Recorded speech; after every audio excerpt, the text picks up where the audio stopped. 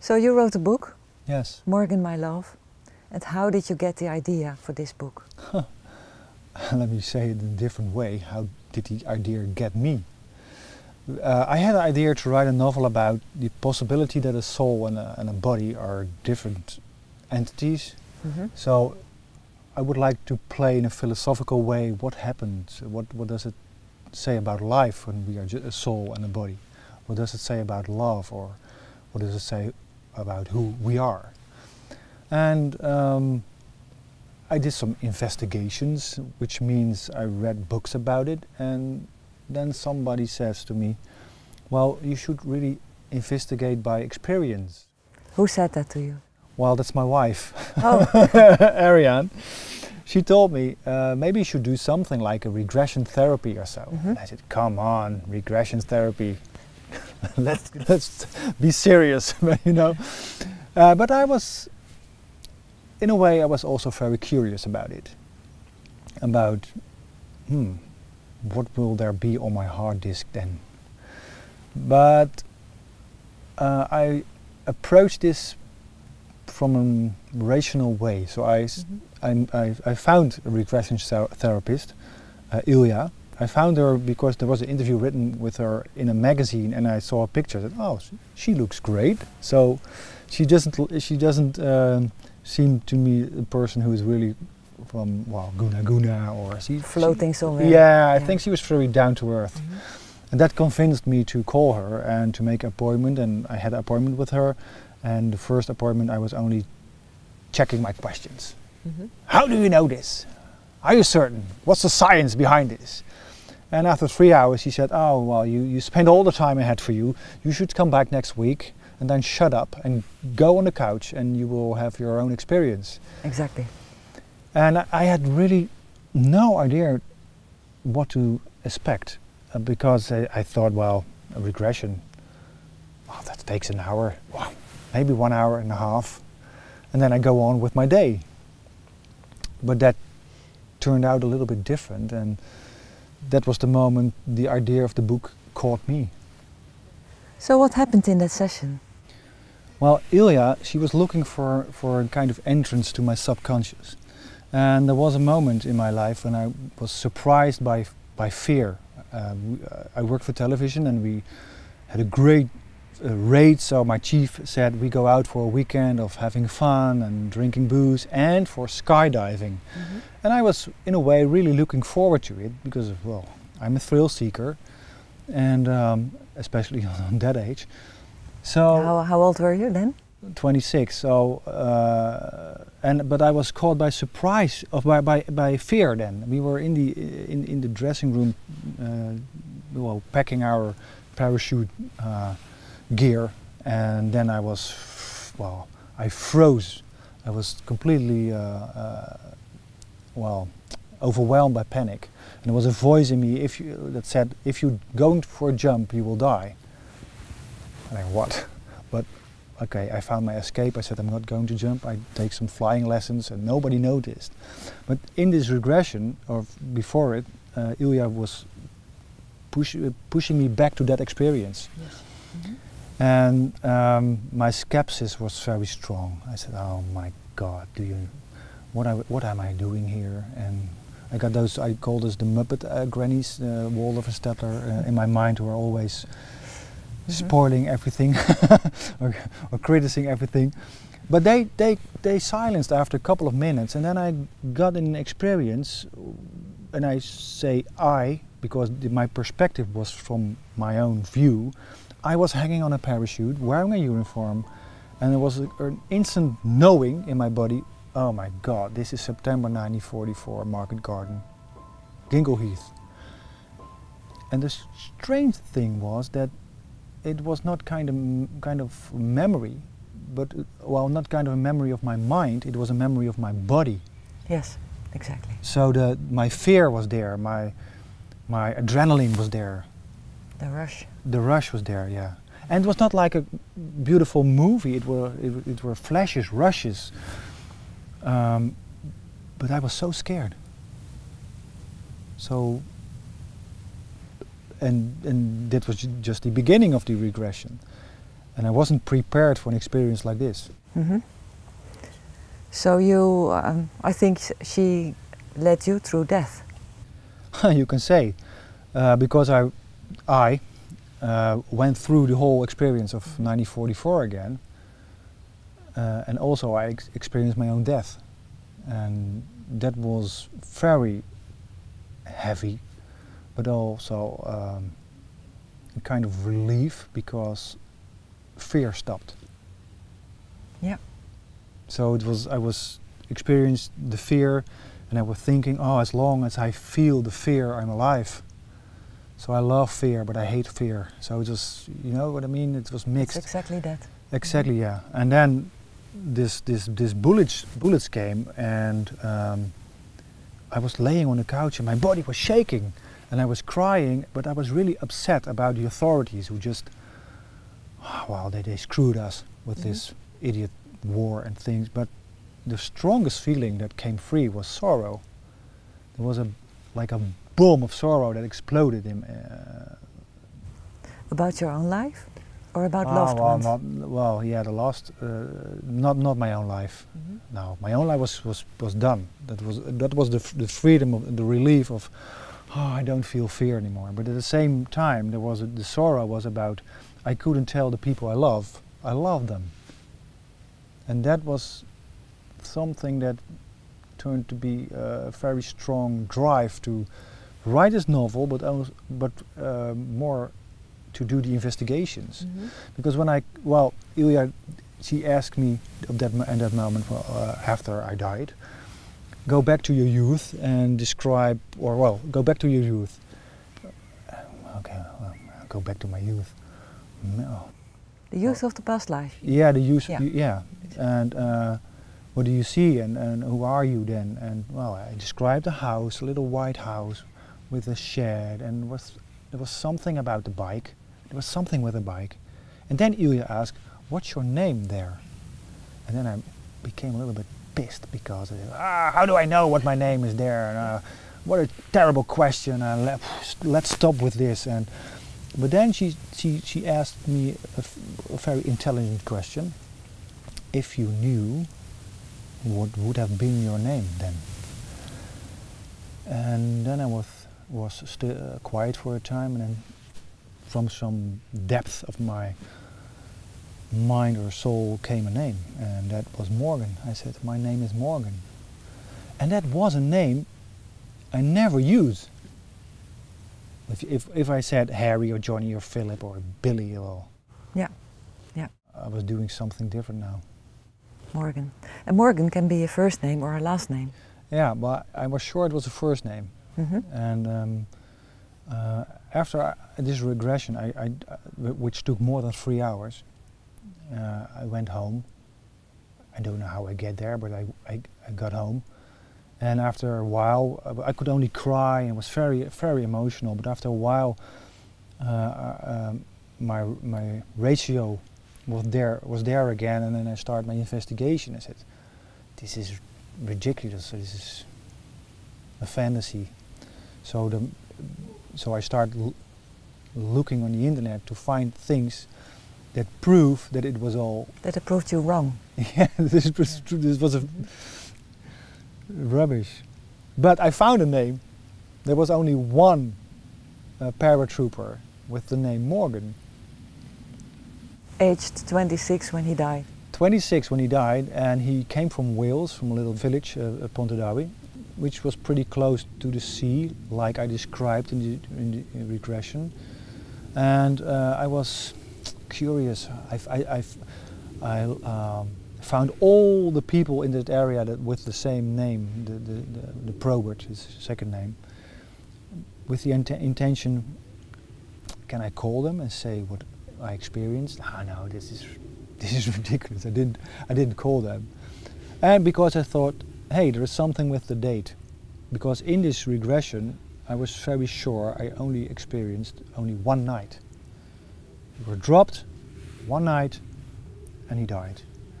And I found out this Morgan died on September 19th.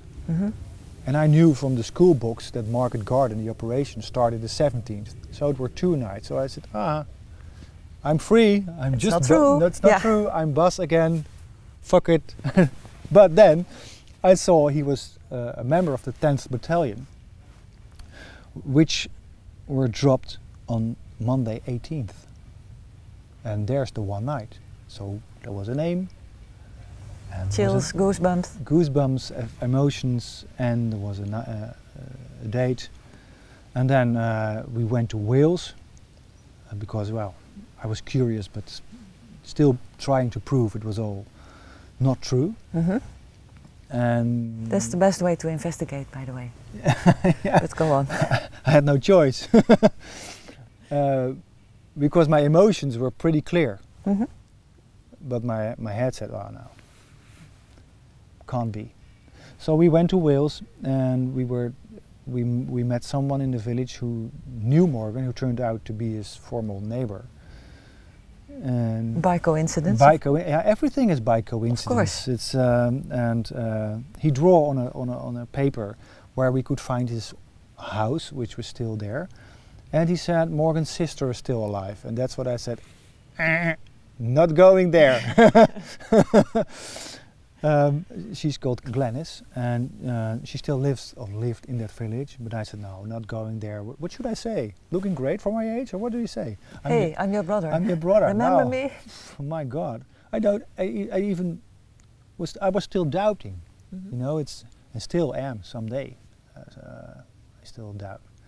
But the next day, with the drawing of the house, we went to the street where the house is, and as soon as we entered the street, my body started to talk. Goosebumps, tears, and I saw the house. I said, this is the house I saw in the regression. Different because, well, some changes, but it was the house. So we drove home, and I wrote a letter to the sister with some questions in it, because I didn't know how she would react when somebody asks about her brother. Mhm. So you wrote a letter instead of contacting her in person. Yeah, a letter was more safe. So I wrote, and she was very glad with the letter because she never talked about her brother since the war. It was blocked. It was a trauma. Go on, don't look back. That was the mentality. And because of my letter, her daughters start to ask about her brother. Yeah.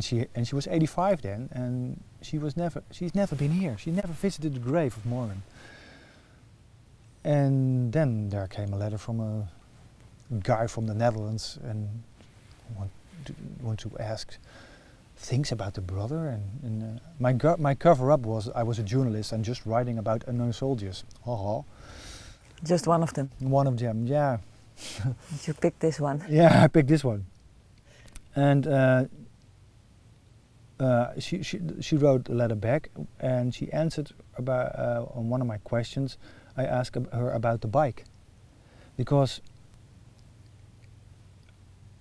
I saw there was something with the bike in the regression. I saw something like that, and my most skeptical friends said to me, well, if there is something from Morgan in you, there should also be something of his passion in you. Mm-hmm.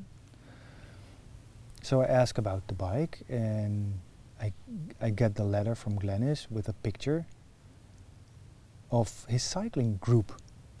Cycling group. Mm-hmm. Yeah, they were well dressed, but Glenys said to me later, Morgan was mad about the bike. He was a poor steel guy, but in his spare time he delivered groceries to get a racing bike. So he had a racing bike, he had racing gear, and every weekend he went with his friends for a tour, and they had some competition together. And what does it have to do with you then? Well, I'm a race cyclist as long as I can stand on my legs, you know.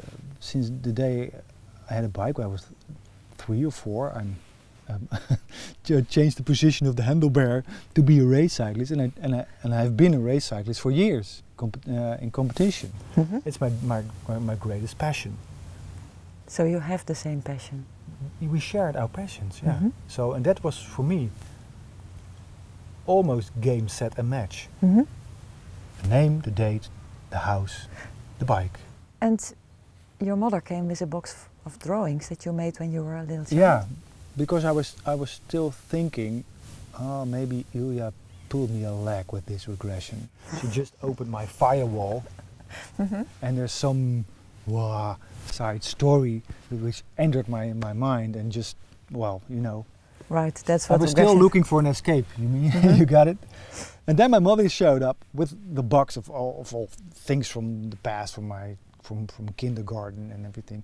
And there were some pictures inside, or drawings, which I drew when I was 5 or 6 or 4. And you see planes, parachute, dead soldiers. Mm-hmm. So, A little boy with a trauma. yeah, Unfinished business. unfinished business, yeah.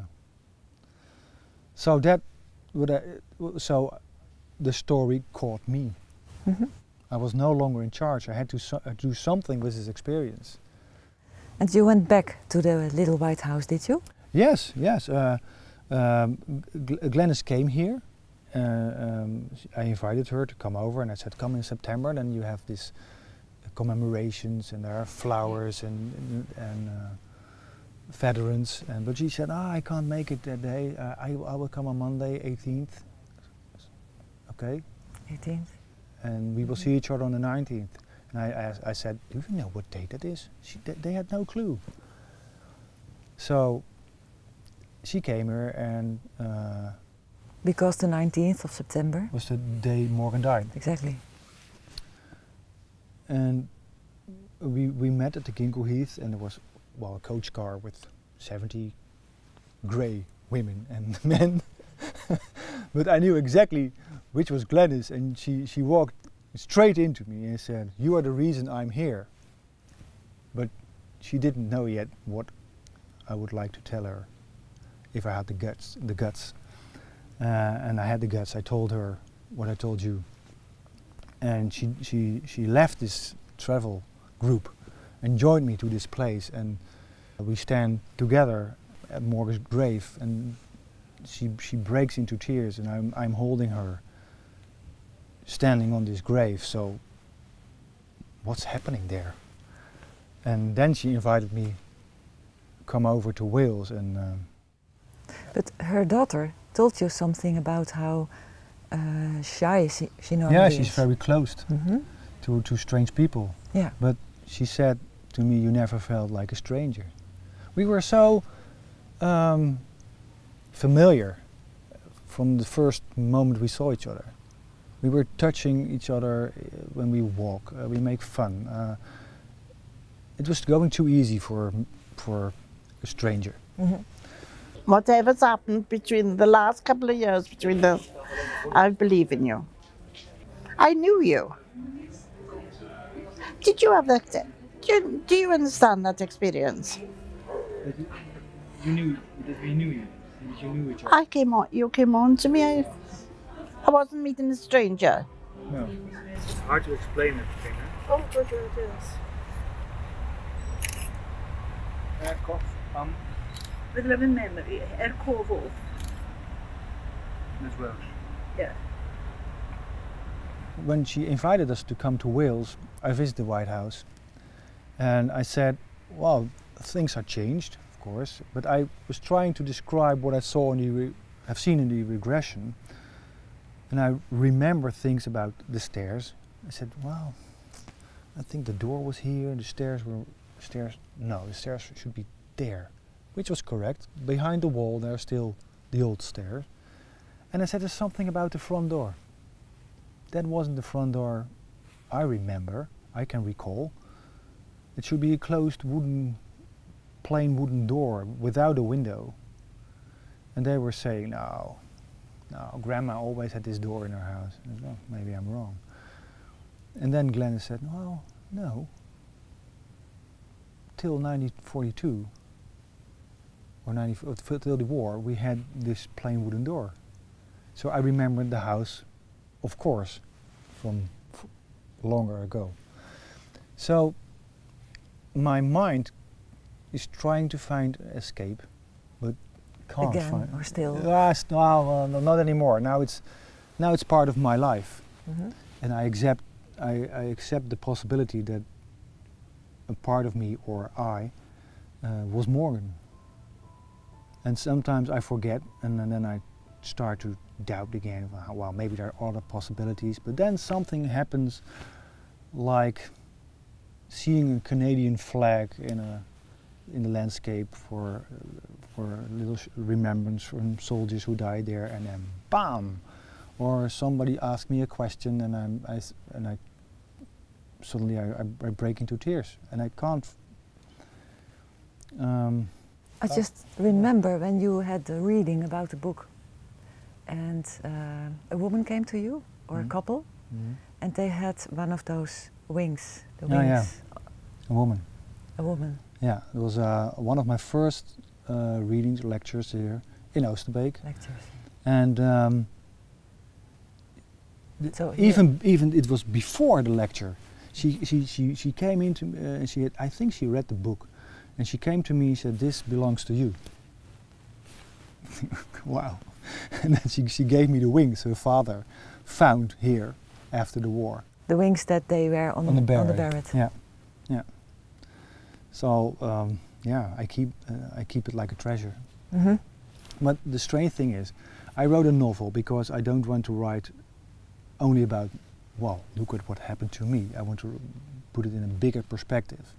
So I wrote a love story, and when the book came out, I wasn't prepared on that people really would read it and say something about it. But it is published in 2018, and so almost 3.5 years. And I've had any skeptic reaction at all. None, even from my most, well, down-to-earth friends. That's also maybe because the way I wrote it, I put all the skepticism in the book with a lot of humor, but also after well, an interview like this, or I've been on the radio speaking about this, people were, how do you say it, caught by the story, but nobody was skeptic and said, "Well, now you have to go to the lunatic asylum or so." Well, it is the wet dream of every regression therapist. The wet dream. To have a client like this. Oh, to have a client who can really confirm the past life that came up. Yeah, well, yeah. It doesn't happen so often. Oh, yeah. So it's really special. Yeah, it's special, but even outside this, the community of regression therapists. Even there. They believed, they felt, it was heartfelt. Yeah, I think so. They were caught by the love story, about the possibility that love is stronger than death. Because you wrote about your search, and you also wrote their love story of Morgan and Patrice. Yeah, yeah, because that's what it's all about. You can make a romantic story of reincarnation. We can say, well, let's meet in another life, but then maybe you are very ugly then, or and I am blind, or I am born in France and you in Australia, in different moment of time. So it's nice for a romantic idea. So that's the thing I played with. I don't want to be romantic about the idea of reincarnation, because the sorrow is still there if you lose somebody. And in this book, I follow Morgan and Patrice in their youth, and the war came in between their love, and he died, and she is in a way still longing for him all her life, and she's now very old, and now she's longing to die because she believes he will be there in heaven. But in the meantime, there is a younger guy from the Netherlands on his way to her. And her mind is lingering between there and here. Yeah, yeah. She's old, and she's dreaming of him. She sees him. She's going back to the days when their love started. Yeah. So it's I think that's where the tears in the book are. Yeah, they sure are. Yeah. Yeah. Yeah. So this is him. This is the picture Glennis sent me in the first letter, and it's a blow up because in real this is a small picture taken just before he left to Arnhem. Yeah. So show them, show them Morgan. Wow, we don't look very similar. I think the similarity is in the inside. Yes, that too. Yeah. So I can explain now some of my pretty heavy reactions on things that happened in the world, or when they send soldiers to a war, or wow. So sometimes I can feel, okay, that's connected to that period. Well, this is the book in Dutch, but I got also in English, and since a couple of months. Since a couple of months, yes. Yeah. So It's good. It had to be in English because his family has to read it. yeah, Has to be able to read it. yeah. And I hope it will find its way in the world. Shall I read? Yeah? Please. The bus stop is on the other side of the village, in front of the post office, a 15-minute walk. They slowly descend the hill from the Probert's white cottage, past the gross hands, where people wave, and past the local shops, over the bridge spanning the Tower to Herbert Street. The shop windows are the town's eyes, following them across the square by the village hall, and past the cinema, where they had seen How Green Was My Valley, Gone with the Wind, and Casablanca, up to the Dilwyn Arms, at the crossroads with High Street. Morgan walks beside her, his right arm around her shoulders, the fingers of her right hand entwined with his. But how does she feel? Empty, shattered, like she's suffocating?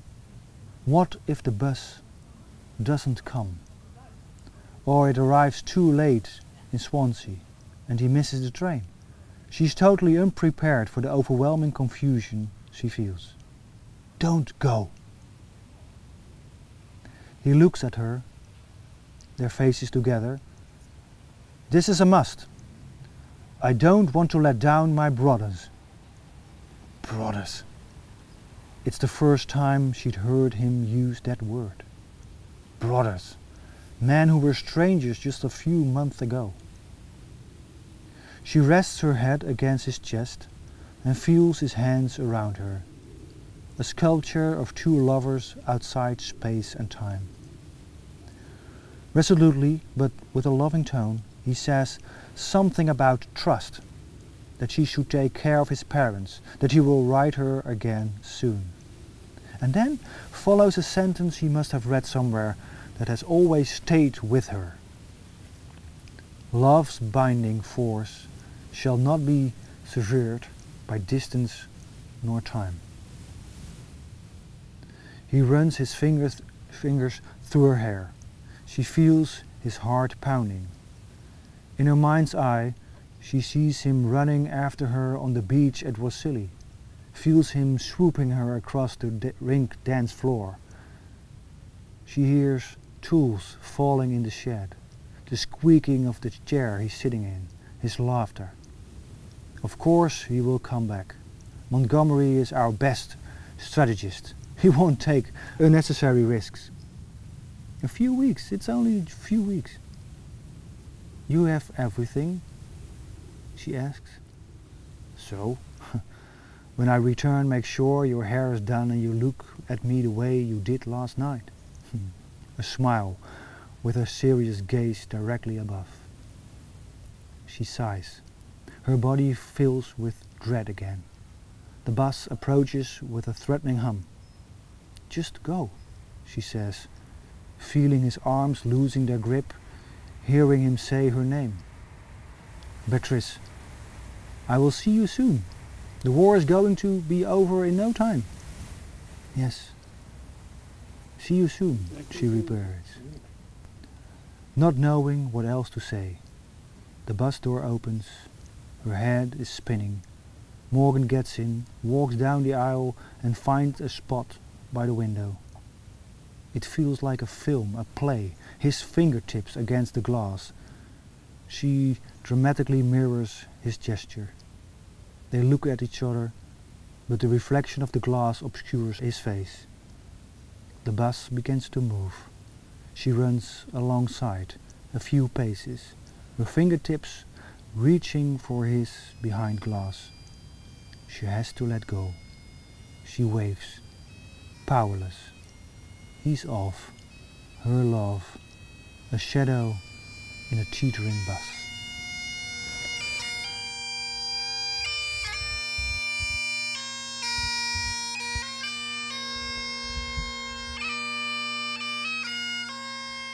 There are more than 1,700 soldiers, but this is the grave of Morgan. So I can put the picture Of course. there. I'll put the books here. Though far away, across the foam, Your memory lives in our hearts at home. it's weird to see your own grave. Yeah, you could say so. Yeah, every time it's weird too, because you try to understand what's maybe not meant to be understood.